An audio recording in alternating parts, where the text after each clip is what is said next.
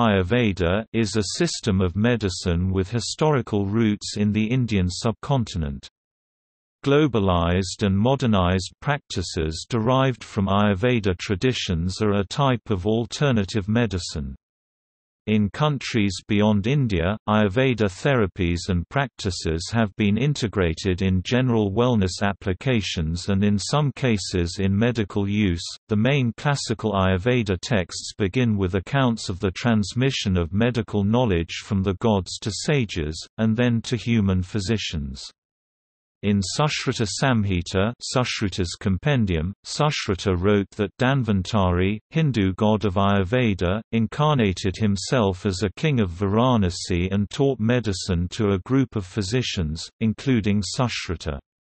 Ayurveda therapies have varied and evolved over more than 2 millennia. Therapies are typically based on complex herbal compounds, minerals and metal substances, perhaps under the influence of early Indian alchemy or Rasa Shastra. Ancient Ayurveda texts also taught surgical techniques, including rhinoplasty, kidney stone extractions, sutures, and the extraction of foreign objects. Although laboratory experiments suggest it is possible that some substances used in Ayurveda might be developed into effective treatments, there is no scientific evidence that any are effective as currently practiced. Ayurveda medicine is considered pseudoscientific. Other researchers consider it a proto-science, or trans-science system instead. In a 2008 study, close to 21% of Ayurveda US and Indian manufactured patent medicines sold through the Internet were found to contain toxic levels of heavy metals, specifically lead, mercury, and arsenic.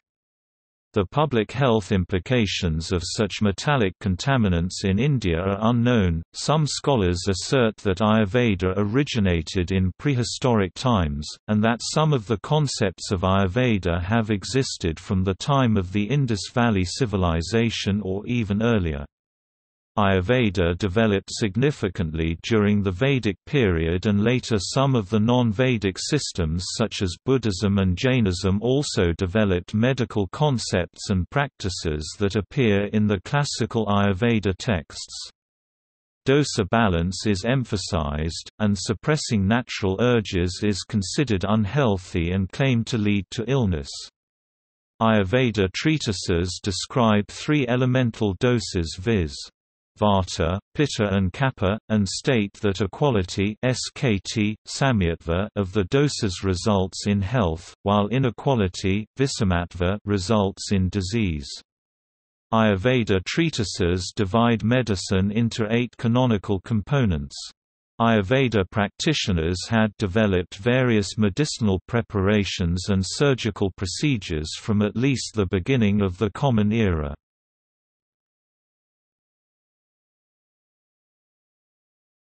Topic: 8 components.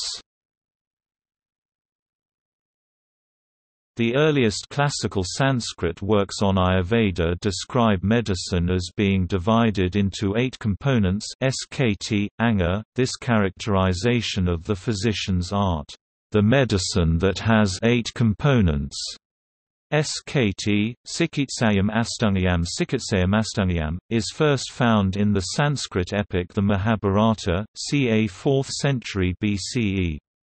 The components are Kayachikitsa, general medicine, medicine of the body; Kaumara Bhurtya, the treatment of children, pediatrics; Salyatantra, surgical techniques and the extraction of foreign objects; Salakayatantra, treatment of ailments affecting ears, eyes, nose, mouth, etc.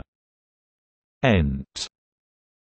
Bhutavidya, pacification of possessing spirits, and the people whose minds are affected by such possession; Agadatantra, toxicology; Rasayanatantra, rejuvenation and tonics for increasing lifespan, intellect and strength; Vajikaranathantra, aphrodisiacs and treatments for increasing the volume and viability of semen and sexual pleasure.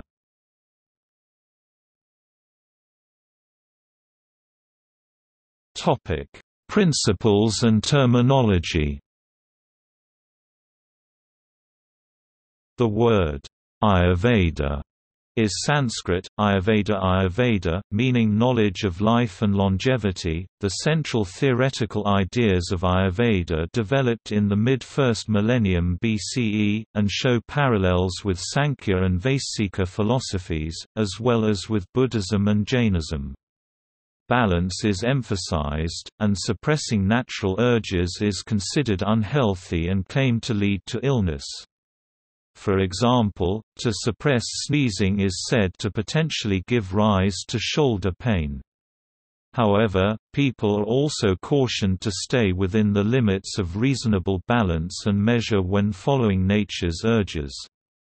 For example, emphasis is placed on moderation of food intake, sleep, and sexual intercourse. Ayurveda names 7 basic tissues dhatu, which are plasma, rasa, blood, rakta, muscles, mamsa, fat, meda, bone, asthi, marrow, majja, and semen, shukra.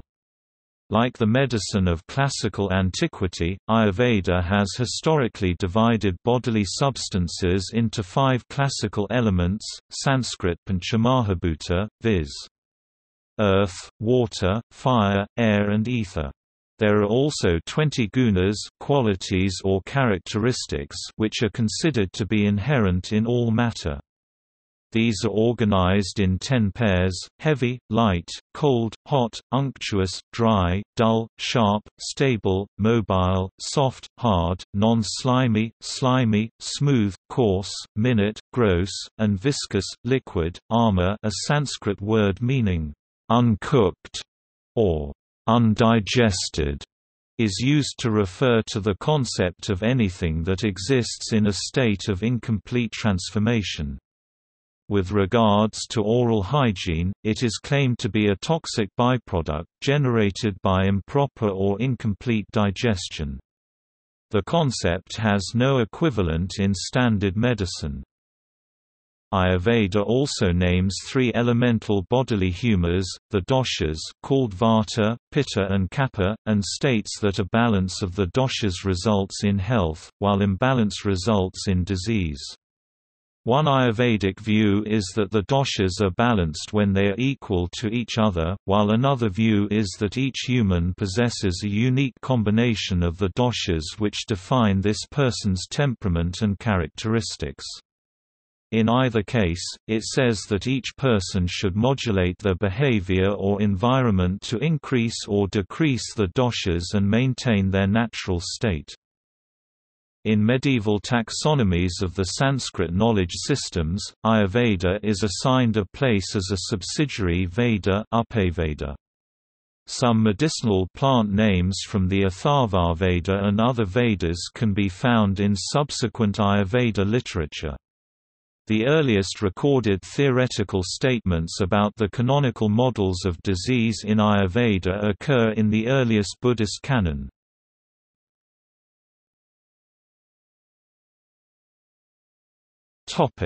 Practice.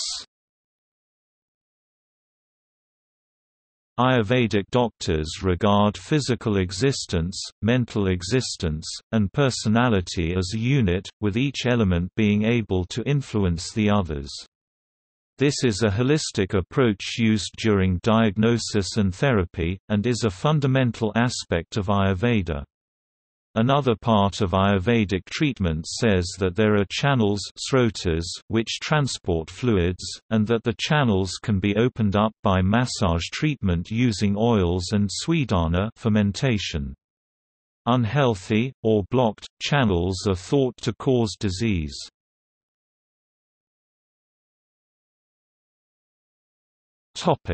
Diagnosis. Ayurveda has 8 ways to diagnose illness, called nadi, pulse, mutra, urine, mala, stool, jiva, tongue, shabda, speech, sparsha, touch, druk, vision, and akriti, appearance. Ayurvedic practitioners approach diagnosis by using the 5 senses. For example, hearing is used to observe the condition of breathing and speech. The study of the lethal points or marman marma is of special importance.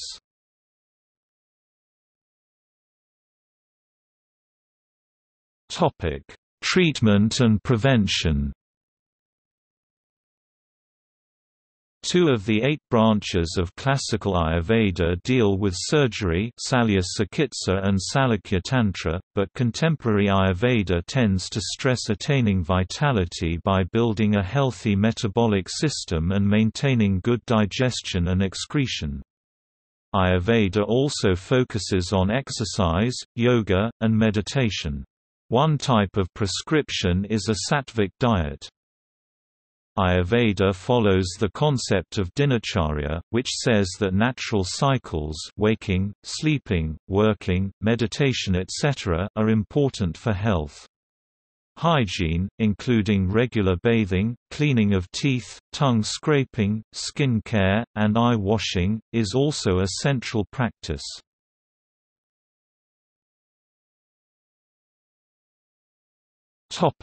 Substances used. Plant-based treatments in Ayurveda may be derived from roots, leaves, fruits, bark, or seeds such as cardamom and cinnamon. In the 19th century, William Dimmock and co-authors summarized hundreds of plant-derived medicines along with the uses, microscopic structure, chemical composition, toxicology, prevalent myths and stories, and relation to commerce in British India.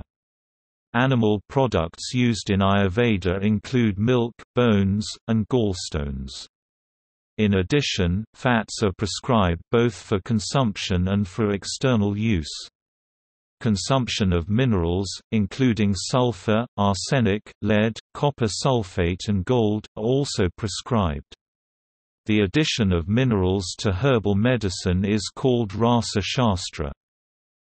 Ayurveda uses alcoholic beverages called madhya, which are said to adjust the doshas by increasing pitta and reducing vata and kapha. Madhya are classified by the raw material and fermentation process, and the categories include, sugar-based, fruit-based, cereal-based with herbs, fermentated with vinegar, and tonic wines. The intended outcomes can include causing purgation, improving digestion or taste, creating dryness, or loosening joints. Ayurvedic texts describe madhya as non-viscid and fast-acting, and say that it enters and cleans minute pores in the body. Purified opium is used in 8 Ayurvedic preparations and is said to balance the vata and kapha doshas and increase the pitta dosha. It is prescribed for diarrhea and dysentery, for increasing the sexual and muscular ability, and for affecting the brain.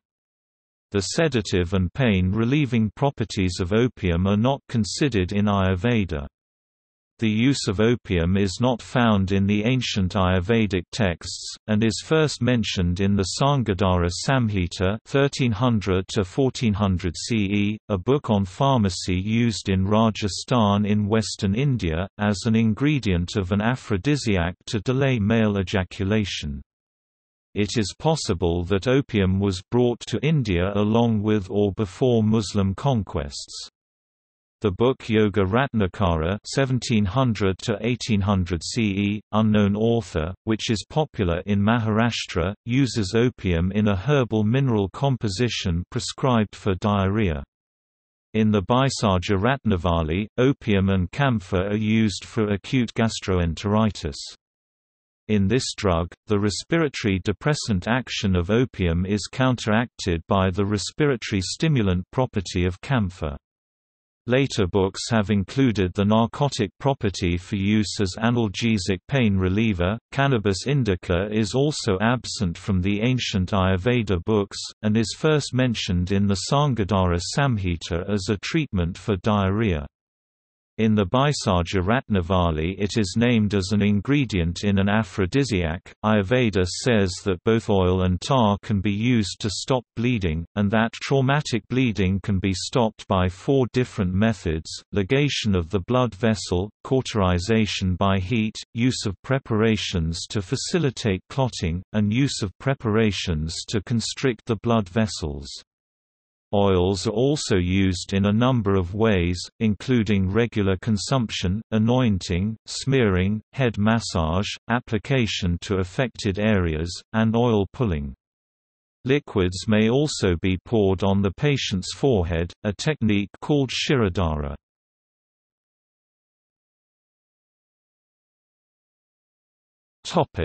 Panchakarma.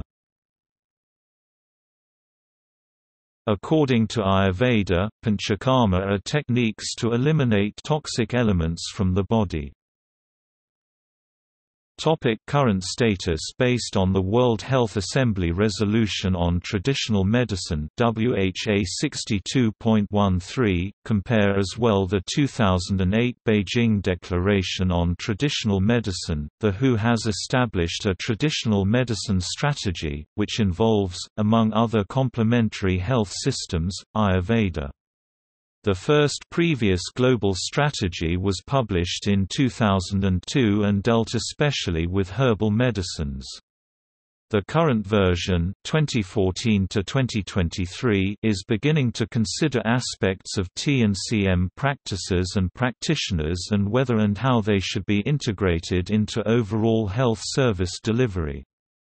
It is as well part of the 2013 WHO, WIPO, WTO TRIPS study on health innovation and access to medicines. The WTO mentions Ayurveda in its intellectual property strategy. Traditional medicine, including Ayurveda, contributes significantly to the health status of many communities, and is increasingly used within certain communities in developed countries. Traditional medicine has a long history of use in health maintenance and in disease prevention and treatment, particularly for chronic diseases. Suitable recognition of traditional medicine is an important element of national health policies and has as well important basis for new products with significant export potential. WTO, WIPO and WHO ask for respect for both the economic value and the social and cultural significance of traditional knowledge and supports documentation of traditional medical knowledge and enhanced regulation of quality, safety and efficacy of such products. The WHO paper asks to integrate traditional and complementary medicine services, where appropriate, into health care service delivery and self-health care and to promote an improved universal health coverage by doing so.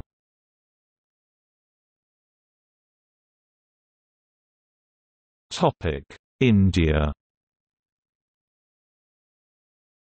According to some sources, up to 80% of people in India use some form of traditional medicine, a category which includes Ayurveda. In 1970, the Indian Medical Central Council Act, which aimed to standardize qualifications for Ayurveda practitioners and provide accredited institutions for its study and research, was passed by the Parliament of India.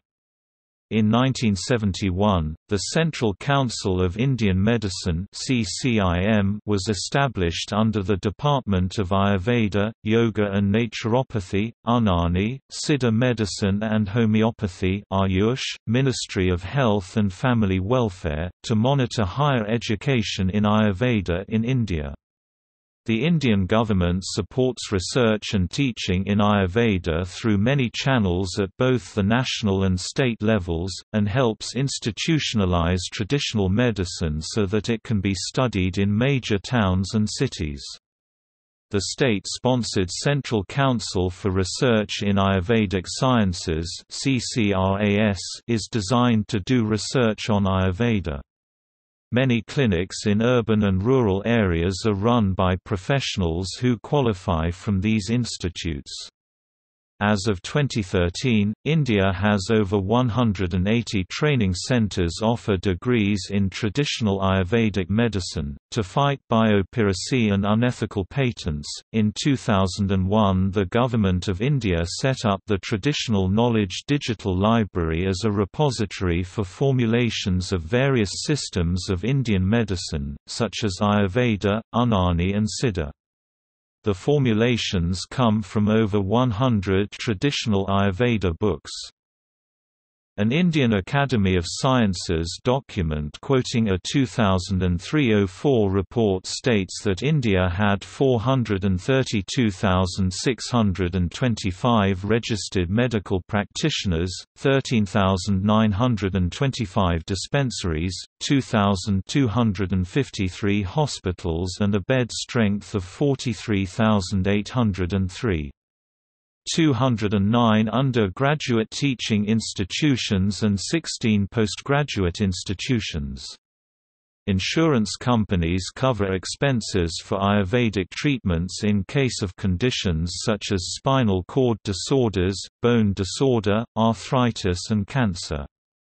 Such claims constitute 5 to 10% of the country's health insurance claims. Maharashtra Andhashraddha Nirmulan Samiti, an organization dedicated to fighting superstition in India, considers Ayurveda to be pseudoscience. In 9 November 2014, India formed the Ministry of Ayush. National Ayurveda Day is also celebrated in India on the birth of Lord Dhanvantari, Dhanteras. In 2018, it was celebrated on 5 November.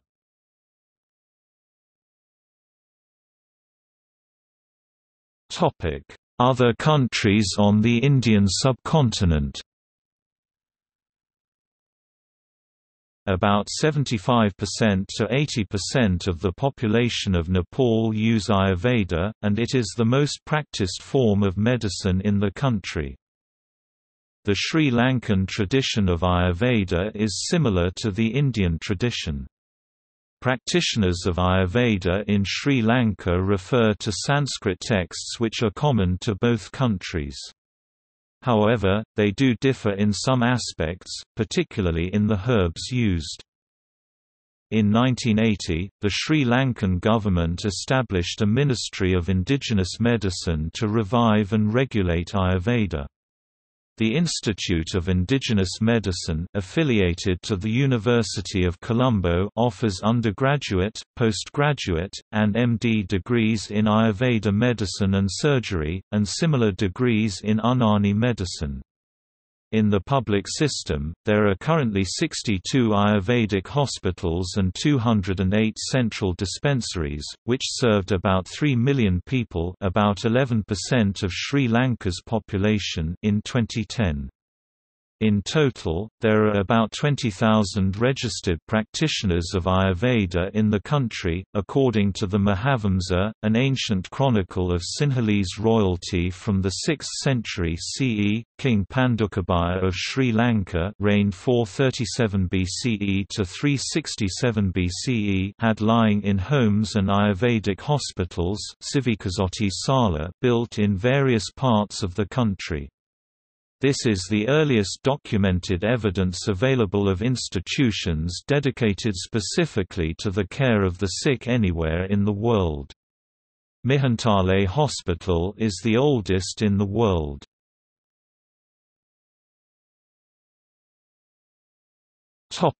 Outside the Indian subcontinent. Ayurveda is a system of traditional medicine developed during antiquity and the medieval period, and as such is comparable to pre-modern Chinese and European systems of medicine. However, beginning in the 1960s, Ayurveda has been advertised as alternative medicine in the Western world. Due to different laws and medical regulations in the rest of the world, the unregulated practice and commercialization of Ayurveda have raised ethical and legal issues. In some instances, Ayurvedic practices or terminology have also been adapted specifically for Western consumption, notably in the case of Maharishi Ayurveda in the 1980s. In some cases, this involved active fraud on the part of proponents of Ayurveda in an attempt to falsely represent the system as equal to the standards of modern medical research. Baba Hari Das was an early proponent who helped bring Ayurveda to the US in the early 1970s. He taught classes derived from the Susrutha Samhita and the Charaka Samhita, leading to the establishment of the Mount Madonna Institute, College of Ayurveda, Ayurveda World, and Ayurvedic Pharmacy. He invited several notable Ayurvedic teachers, including Vasant Lad, Sarita Shrestha, and Ram Harsh Singh. The Ayurvedic practitioner Michael Tierra wrote that the history of Ayurveda in North America will always owe a debt to the selfless contributions of Baba Hari Das. In the United States, the practice of Ayurveda is not licensed or regulated by any state. Practitioners of Ayurveda can be licensed in other healthcare fields such as massage therapy or midwifery, and a few states have approved schools teaching Ayurveda.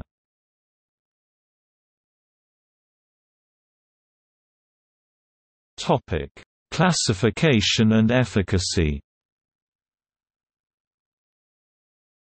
Although laboratory experiments suggest it is possible that some substances in Ayurveda might be developed into effective treatments, there is no evidence that any are effective in themselves. According to Cancer Research UK, no significant scientific evidence has shown effectiveness of Ayurvedic medicine for the treatment of any disease, although massage and relaxation are often beneficial for some cancer patients, and there are indications from animal studies that some herbal products used in Ayurveda might be explored further. Today, Ayurvedic medicine is considered pseudoscientific on account of its confusion between reality and metaphysical concepts. Other researchers debate whether it should be considered a protoscience, an unscientific, or trans-science system instead. A review of the use of Ayurveda for cardiovascular disease concluded that the evidence is not convincing for the use of any Ayurvedic herbal treatment for heart disease or hypertension, but that many herbs used by Ayurvedic practitioners could be appropriate for further research. Research into Ayurveda has been characterized as pseudoscience. Both the lack of scientific soundness in the theoretical foundations of Ayurveda and the quality of research have been criticized.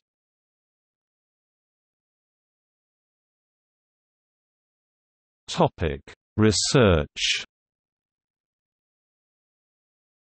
In India, research in Ayurveda is undertaken by the Ministry of Ayush, an abbreviation for the Department of Ayurveda, Yoga and Naturopathy, Unani, Siddha and Homeopathy, through a national network of research institutes. In Nepal, the National Ayurvedic Training and Research Centre (NATRC) researches medicinal herbs in the country. In Sri Lanka, the Ministry of Health, Nutrition and Indigenous Medicine looks after the research in Ayurveda through various national research institutes.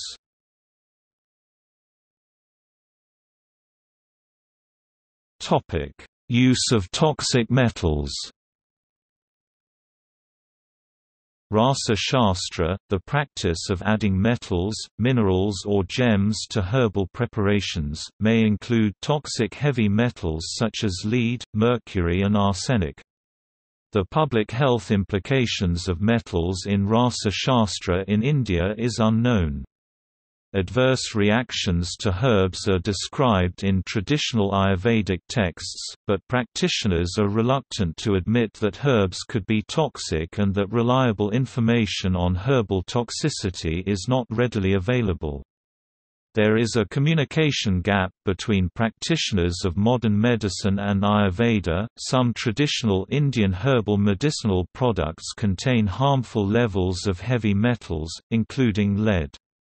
A 1990 study on Ayurvedic medicines in India found that 41% of the products tested contained arsenic, and that 64% contained lead and mercury.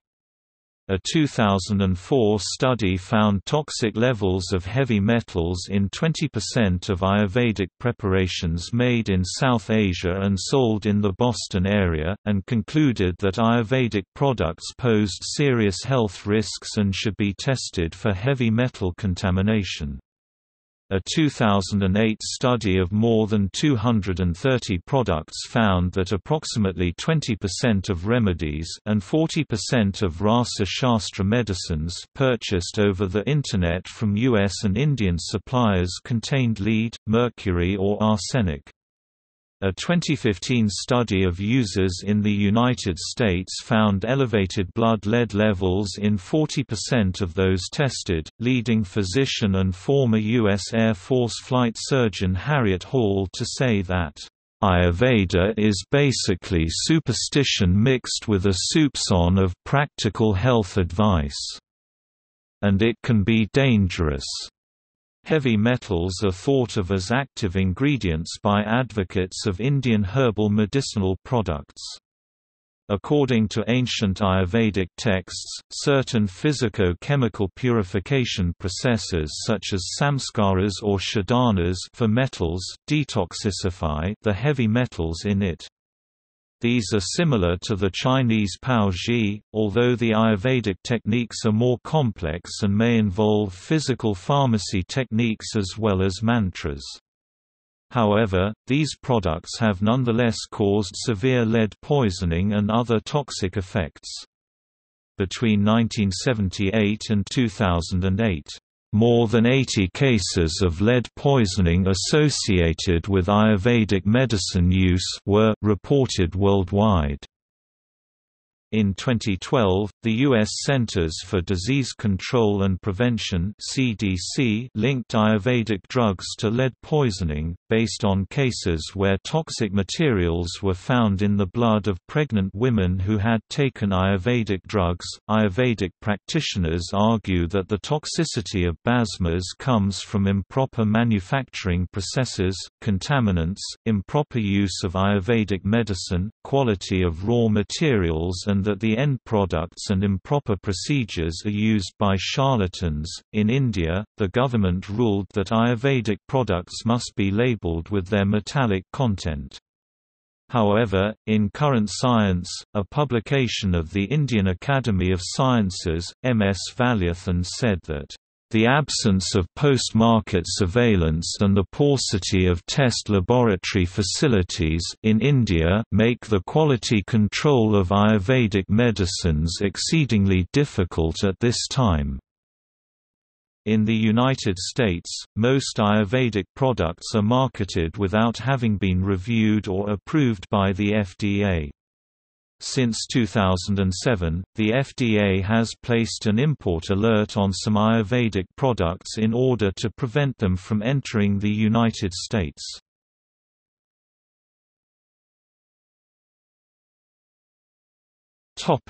History. According to modern Ayurvedic sources, the origins of Ayurveda have been traced to around 6000 BCE when they originated as an oral tradition. Some of the concepts of Ayurveda have existed since the times of Indus Valley Civilization. The first recorded forms of Ayurveda as medical texts evolved from the Vedas. Ayurveda is a discipline of the Upayurveda or auxiliary knowledge in Vedic tradition. The origins of Ayurveda are also found in Atharvaveda, which contains 114 hymns and incantations described as magical cures for disease. There are various legendary accounts of the origin of Ayurveda, e.g. that it was received by Dhanvantari or Divodasa from Brahma. Tradition also holds that the writings of Ayurveda were influenced by a lost text by the sage Agnivasa. Ayurveda is one of the few systems of medicine developed in ancient times that is still widely practiced in modern times. As such, it is open to the criticism that its conceptual basis is obsolete and that its contemporary practitioners have not taken account of the developments of modern medicine. Responses to this situation led to an impassioned debate in India during the early decades of the 20th century, between proponents of unchanging tradition Suddha, pure Ayurveda, and those who thought Ayurveda should modernize and syncretize Asuddha, impure, tainted Ayurveda. The political debate about the place of Ayurveda in contemporary India has continued to the present 2015, both in the public arena and in government.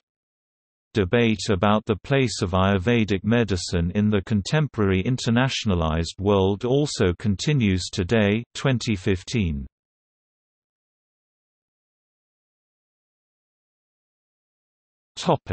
Main texts.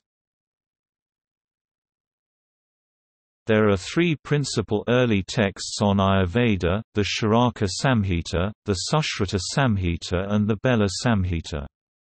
The Sushruta Samhita is based on an original from the 6th century BCE, and was updated by the Buddhist scholar Nagarjuna in the 2nd century CE. The Charaka Samhita, written by Charaka, and the Bela Samhita, attributed to Atreya Punarvasu, are also dated to the 6th century BCE. The Charaka Samhita was also updated by Dridabala during the early centuries of the Common Era. The Bauer manuscript includes of excerpts from the Beda Samhita and its description of concepts in Central Asian Buddhism. In 1987, A.F.R. Hohenle identified the scribe of the medical portions of the manuscript to be a native of India using a northern variant of the Gupta script, who had migrated and become a Buddhist monk in a monastery in Kucha. The Chinese pilgrim Facn c. 337–422 AD wrote about the healthcare system of the Gupta Empire 320–550 and described the institutional approach of Indian medicine. This is also visible in the works of Charaka, who describes hospitals and how they should be equipped. Other early texts are the Agnivesha Samhita, Kasyapa Samhita, and Harita Samhita. The original edition of the Agnivesha Samhita, by Agnivesa, is dated to 1500 BCE, and it was later modified by Charaka. Kasyapa Samhita includes the treatise of Javaka Kumar Baka and is dated to the 6th century BCE. While Harita Samhita is dated to an earlier period, it is attributed to Harita, who was a disciple of Punarvasu Atreya. Some later texts are Astanga Nyantu 8th century by Vagbhata, Paryaya Ratnamala 9th century by Madhava, Sadasara Nyantu 9th century by Ravi Gupta, Dravyavali 10th century, and Dravyaguna Sangraha 11th century by Kakrapanidata, among others.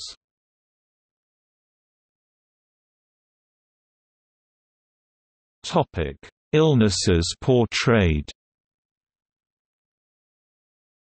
Underwood and Rhodes state that the early forms of traditional Indian medicine identified fever, cough, consumption, diarrhea, dropsy, abscesses, seizures, tumors, and leprosy, and that treatments included plastic surgery, lithotomy, tonsillectomy, couching, a form of cataract surgery, puncturing to release fluids in the abdomen, extraction of foreign bodies, treatment of anal fistulas, treating fractures, amputations, caesarean sections, and stitching of wounds.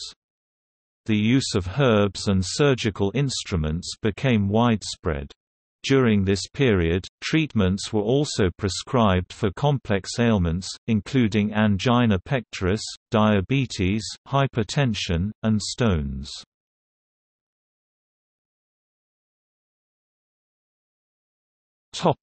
Further development and spread. Ayurveda flourished throughout the Indian Middle Ages.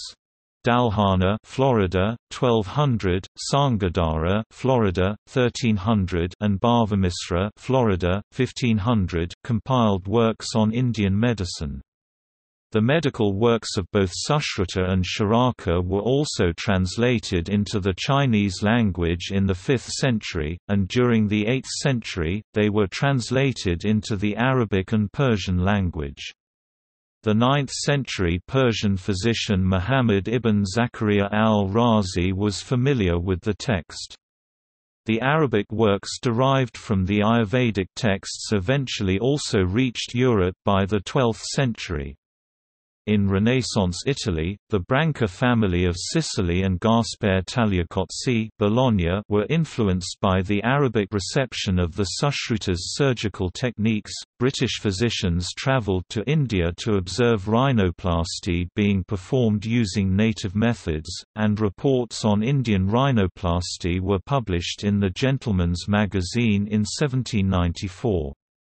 Instruments described in the Sushruta Samhita were further modified in Europe.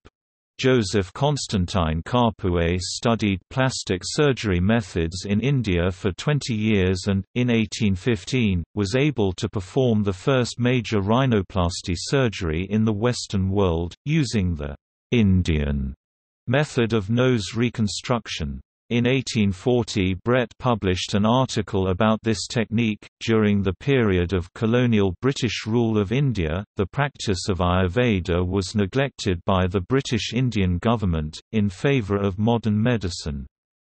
After Indian independence, there was more focus on Ayurveda and other traditional medical systems. Ayurveda became a part of the Indian national health care system, with state hospitals for Ayurveda established across the country. However, the treatments of traditional medicines were not always integrated with others.